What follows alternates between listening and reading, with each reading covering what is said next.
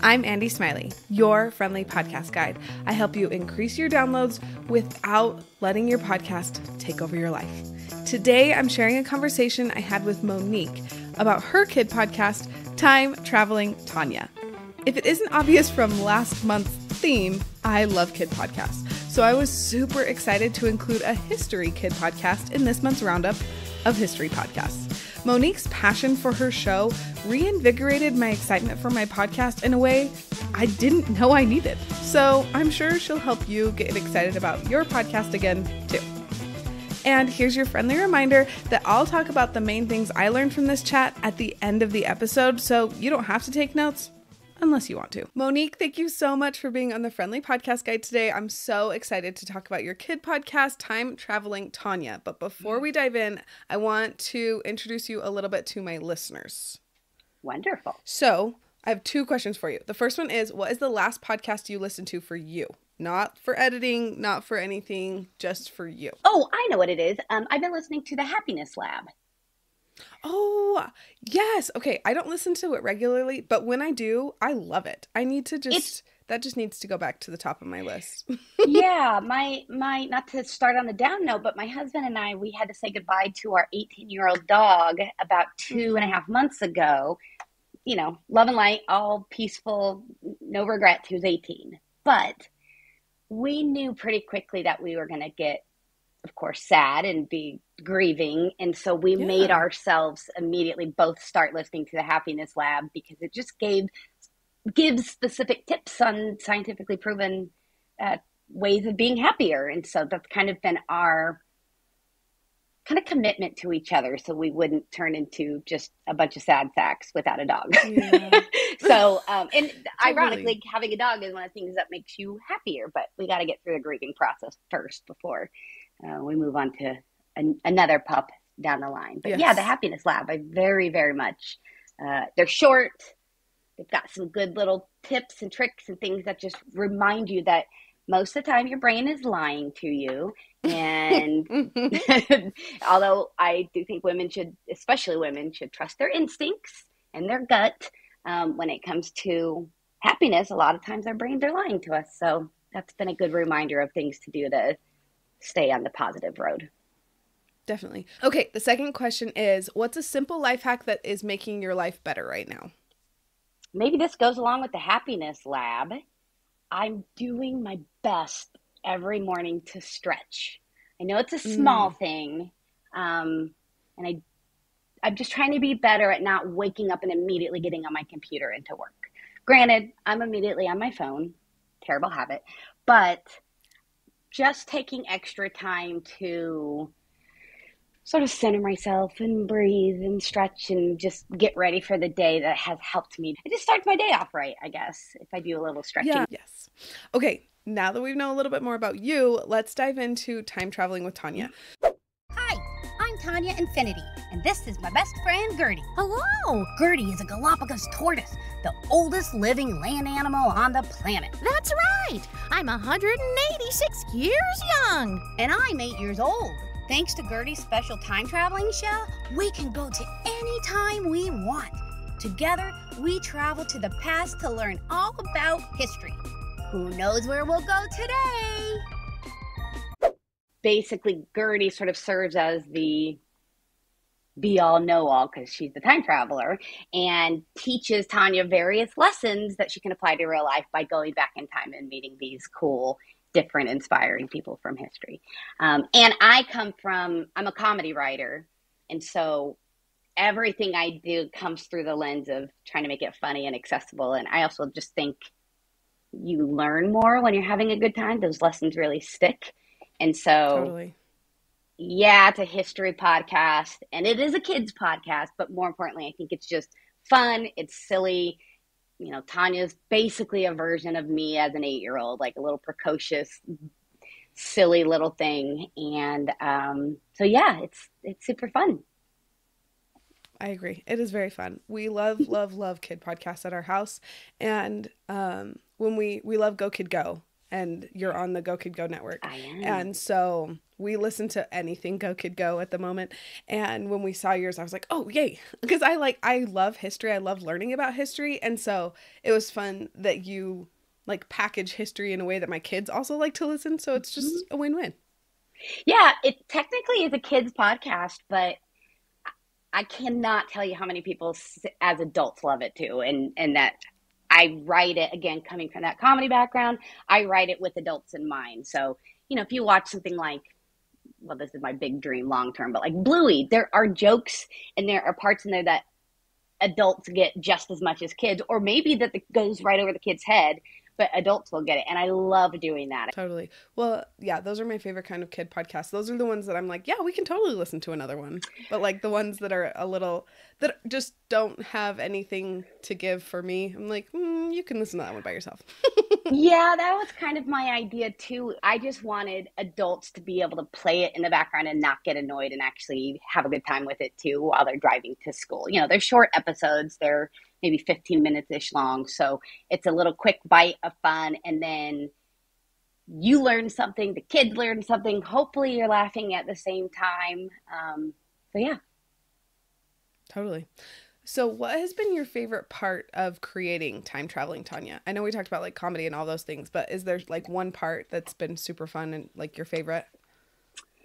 I probably have two parts. I'm a history buff too. And history buff in a weird way. It's not like I know a ton of things. I just love history. I watch documentaries all the time. My friends are always laughing at me because I'll be like, oh, I saw that on a documentary. So I wanted to be able to combine that idea of fun and true facts. And so I think one of my favorite parts is the actual writing process because I am a writer. And so I usually pitch the episode ideas, finding stories that are kind of familiar. So you're not just like, who?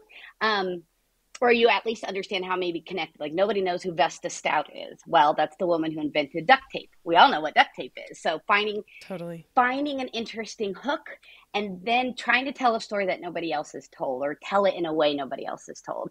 When I did the Take Me Out to the Ball Game episode, and I swear it was not my feminist agenda, but in doing research more, I found out it's a secret ode to women suffragists of the time.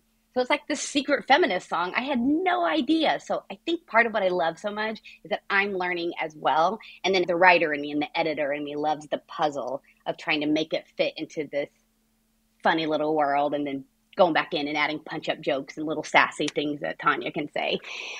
The other favorite part probably is Gertie, who, of course, is my best friend, Tanya's best friend, the Galapagos tortoise. I say mine because I am Tonya. I play Tanya's voice. I totally get it. Yeah. It's basically me. Just little. In fact, the art is me as a little kid. I have these little space buns on my head. And so we use that as the reference for Tonya herself. But anyways, Emily Churchill is the actress who plays Gertie, and she's a really good friend of mine. And it all came because she has this crazy great voice. She just has this very cool, unique voice. She's a voiceover actor here in Los Angeles, and she has this really unique voice. And so I wrote the character with her specifically in mind. And as we've done more and more episodes and just gotten to a better groove, I love writing stuff and then hearing how she's going to interpret it and hearing her voiceover back so that I can, pick out what I like. And I don't do the editing of it, but I am able to either give her direction or just laugh at things. And I'm like, oh my gosh, M's going to kill it the way she delivers this line or that sort of thing. So that is so fun. Well, and you get to work with one of your friends. That's awesome. Yeah, it's great. It's why, as a creative person, I do what I do. I love that. Speaking of Gertie, why did you choose a Galapagos turtle? Is she a turtle or a tortoise? She's a tortoise. We make that very clear. Well, one is because they're one of the longest living species on the planet. And so I like the idea of this older, wiser being. And honestly, I just thought it was funny because they're known as being old.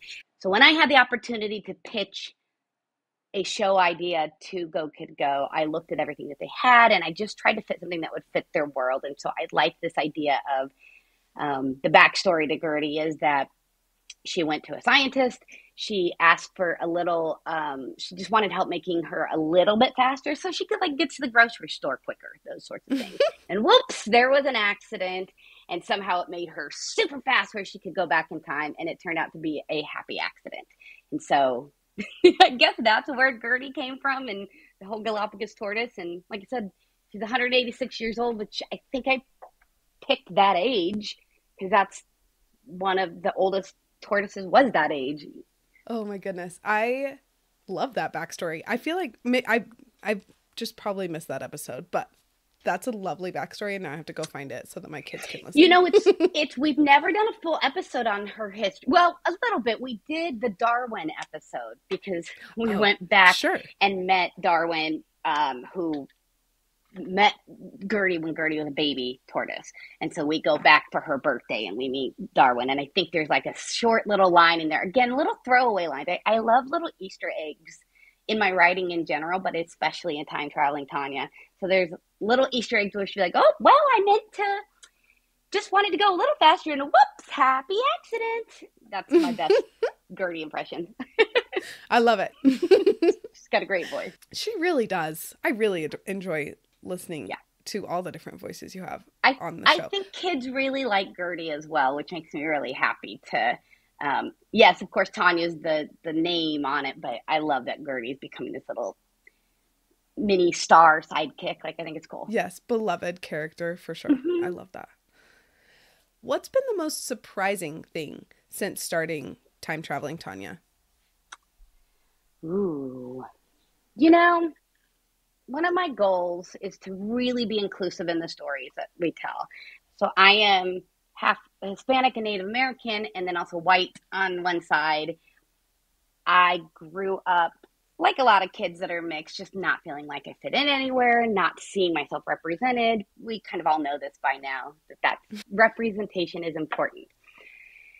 I really go out of my way when I cast the roles to make sure that the actors that I cast to play the various special guests that we meet are just cast correctly and accurately. We went and visited the Pueblo Indians, and cool.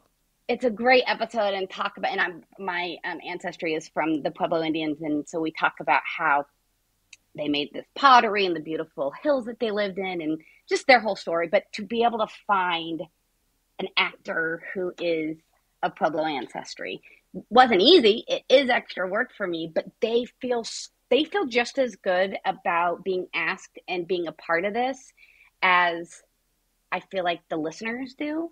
Same thing with, we did a couple episodes with the woman who was the first woman to fight for on-campus accessibility. She was a woman who was in a wheelchair. This was at Michigan State University. And so again, I went and found actors on a disabled actors website to find someone that was actually in a wheelchair. And I got a response back after she recorded it, her part, just saying, oh my God, I started tearing up when I was recording this because I felt so seen. And I wish I had known that she existed. And I just think it's been really beautiful to have, you know, my friend that did the voice of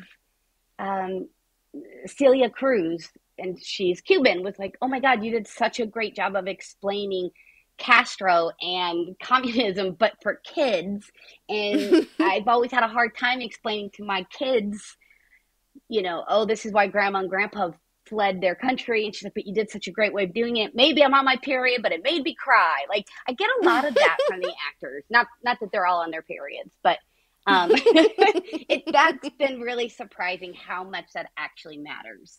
And it is worth the extra effort and work that I put into that part of it. That's beautiful. Oh, I love that so much. And that extra effort, I know it comes through on the show. Like we don't know that that's what you're doing and that's who you're finding. But I feel like just that love and care definitely comes through in the episodes. Thanks. And I think that's one of the reasons that we all love Time Traveling Tonya. Thank you. Yeah, it's not only is it the right thing to do, but there have been a few times that, and I ask them when I cast them, if there's anything in this script that doesn't feel right or doesn't feel authentic, please say something. This is your story to tell more than it is mine. And so I've had a couple times where they went, actually, in Judaism, we use this phrase, or actually, here's how I would say it from my culture, or whatever the situation might be. And so I love being able to work with them in those ways and just make it that much more authentic. Yeah, that's awesome. Well, and that's like a added benefit. Like, yes, you have to do more work to find people that it matches with, but then you get another resource to make sure that you are telling the story right. So that's awesome. Yes. Yeah. Okay. I love that even more. It is really one of my favorite parts of it. As much as I love hearing the whole thing, I'm really proud of that. Not just the story that gets to tell, but who I've included in that. I think it's extra important that those stories are told and so that a little girl that's mixed like I was feels that they can see themselves. I mean, it feels so obvious to say, but I think it does make a difference. Well, and I think, yes, we're getting better at it, but there's still room for improvement. So I feel like we'll take any and all educational opportunities to learn about people who maybe haven't had their story told, or maybe they've only had it told 5 times when like a history book tells the same stories over and over again. Exactly. Yeah. And it's a good challenge. I mean, some of the stories we're telling are not easy to tell, but I don't want to, talking about Jackie Robinson, there's obviously a lot of, how do you talk about racism for an 8-year-old to hear it? That's a good challenge that I like to have and find a different way. Or again, someone like Sally Ride. We all know that she was the first American woman astronaut. And I could tell that story again, but can I find a different angle? Well, did you know that she was a tennis player and that everything it took for her to become an astronaut, like that's more the angle that I took in this story. So I find that really fulfilling as well, is finding those unique angles and trying to think of the audience when it comes to that stuff. Speaking of your audience, what sparked your interest in starting a kid podcast, like a podcast for kids? Why did you decide to do that? Well, partially I just got the opportunity with Go Kid Go. A friend of a friend recommended me, and I'm a comedy writer in Los Angeles, and it is very hard to break into this industry, especially right now. And one of the sayings of Go Kid Go is that it's like Pixar for your ears. And I love that idea. Love that idea. And I've always been, again, a history buff. I'm Aunt Mo to lots of kiddos. I come from an improv background, so I like to be silly. I like to have a good time. So it just kind of felt like a good fit in that way, especially when I was able to pitch my own ideas. And so I didn't want to pitch something that I wouldn't stay enthusiastic about, that wouldn't keep my attention. And so, and I think I had a few other pitches that were kind of similar, but this is the one that stuck the most, and they loved the idea, and then I just ran with it. So one thing that I don't feel very comfortable talking about, but I am working on being more comfortable about, is money. So I have some money questions. Yes, I like money. Next question. Yes. Well, we all do. And I feel like in podcasting, sometimes the money side is a little bit harder to make happen. So, or I feel like some of us get really stuck in the only way to make money is through ads, but there can be other ways. Ads are a great way, but, so do you make money from Time Traveling Tonya right now? No, I do not. Okay. But the nice thing is, given that I'm not self-producing it, it is not costing me money. It definitely costs me time, and it does take a lot of time, to be quite honest. But no, and I think and I don't want to tell their story too much because it's not my place to tell, but I do know that Go Kid Go has, what I understand their model is more that money comes from sort of the various branches and derivatives of whatever the main show is. So you're just Time Traveling Tonya. One of the ideas is I'm building that IP, that intellectual property, so that it's mine or ours, we share it. It's established, and then from there we can do offshoots of things, and those are where potential monetization can come in. Definitely. Yeah. I absolutely love that you said that, because I feel like what podcasting is, like at its core, is you're building a community of people who like your show. You're building a community of people who like the way that you approach situations or whatever your podcast is. And then you do something adjacent to that makes the money. Yeah. Well, and I'll give you two examples where it maybe hasn't directly brought me money, but is, and I'm really glad that you're asking this too, because women especially should be talking about this more. We should talk about it, and it's how we hopefully stop the powers that be from taking advantage of us. Not that Go Kid Go is, but I just mean like in a job So here's a great example. That same friend who was in my circle that kind of got me connected with Go Kid Go, maybe like a year later, had an opportunity. They were looking for freelance contractors writing in like a comms team for a charter school system. Well, no, I'm not a teacher and I don't have that sort of background, but they knew I was a creative person. They knew I was a good writer, and I have this educational platform that I'm already using. So that led to me getting this other job that I've been in for about a year now, writing for the comms team for this school district and finding other creative ways to combine my passion for telling underrepresented stories, connecting to underprivileged people. I think that part's really important. So even though it's not in the film and television world, which is what my ultimate aspiration is, it's still doing the things that I really love and am passionate about. So it's making it feel less like a job and more fun. And speaking of the money thing, when it came time they wanted to know what my hourly rate was. And so I was able to reach out to my friend who also works for them and said, what are you getting paid? Because, again, we need to talk. I would have way undersold myself. And instead, she was able to tell me what she was getting as a contractor. And I was able to get a much more fair, equitable rate.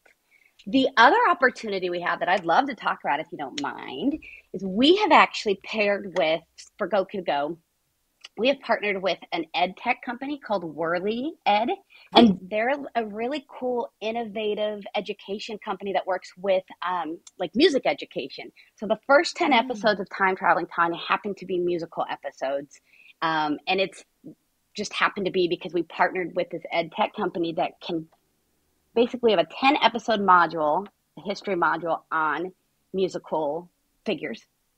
This module is now available for schools. So basically every episode comes with accredited state-aligned lesson plans, and it's all done on various online platforms that teachers are already using. And the exciting thing is schools and teachers and school districts can use state and federal funding for artistic lessons and artistic things.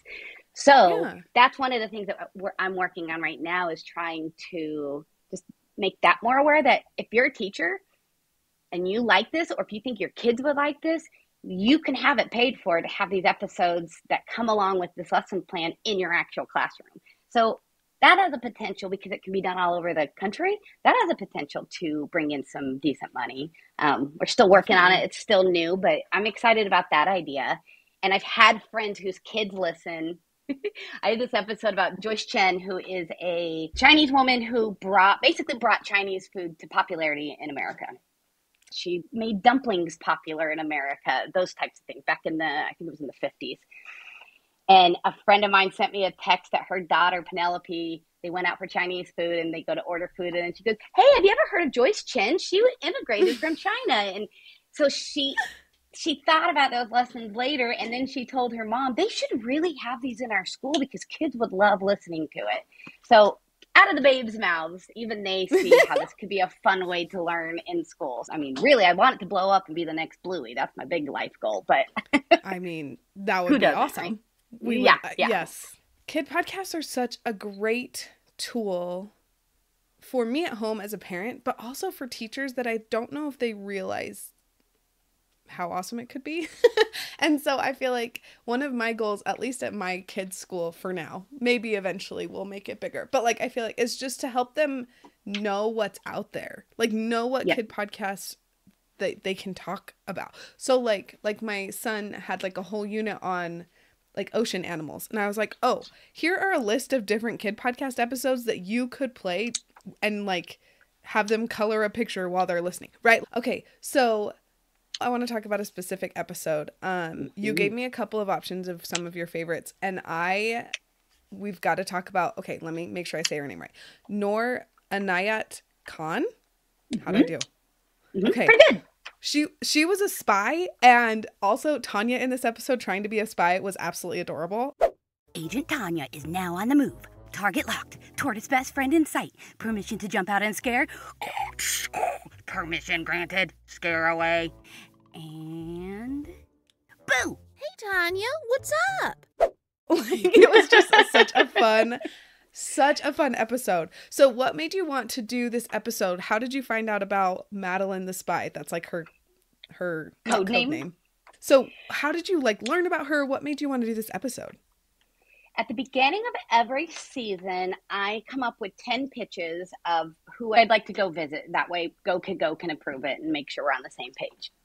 Sure. And I always, again, inclusivity is very, very important to me because, again, I'm trying to bust in myself and it's really hard. So I make sure at least half of the episodes are women.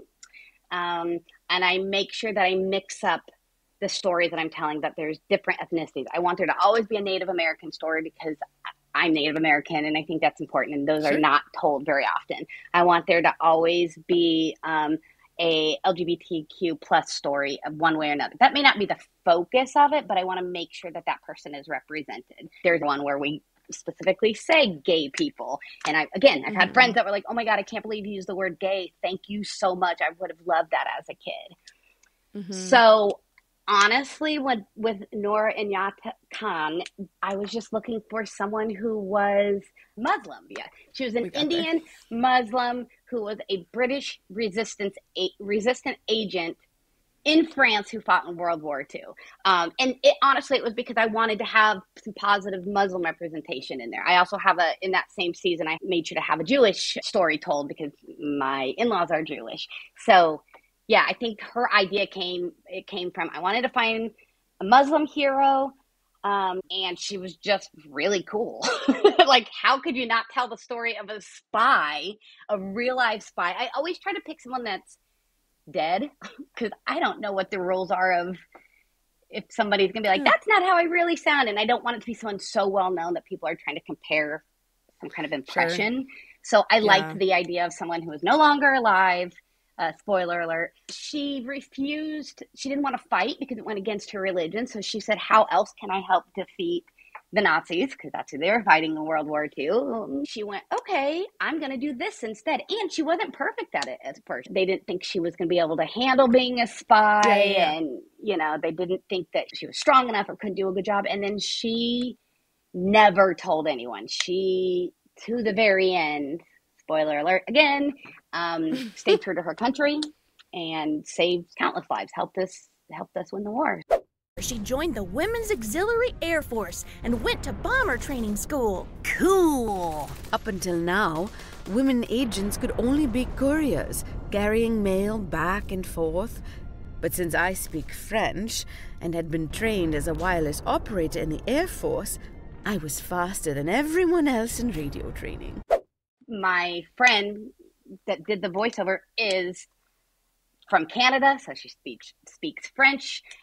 She also is Muslim. Like, all the things fit perfectly that I found her, and I thought she was an amazing character in it. She did a great job. Yeah, truly. So. That was going to be my next question: is how did you find someone with such a perfect voice? Because she did such a good job of embodying the character. Did you have to give her any direction? Or we got them. I think we did a quick Zoom call just so she could go, how does this sound? And kind of did a couple lines for me. And I was like, yep. The biggest kind of direction I tend to give people, and it really depends on which role. The only notes I usually have to give are I just need you to be bigger and more enthusiastic. And it almost feels a little over the top. But when I see the difference of some of the older episodes that are still great, but versus the newer one where I knew that and have that direction to give, it's just so much better and more entertaining. Mm-hmm. So to wrap up, what is your biggest piece of advice for podcasters? Ooh, that's a good question. It's challenging, but I think it's, if you have a passion, and because it just takes a long time for anything to pick up, and unless you're lucky and you have one of those, serial podcasts that takes off. Yes. I think just being patient and just sticking it out for the long haul. So let's hope what you do you love, because you're going to be working at it for a while before any payoff comes, most likely. But that's life, right? Okay.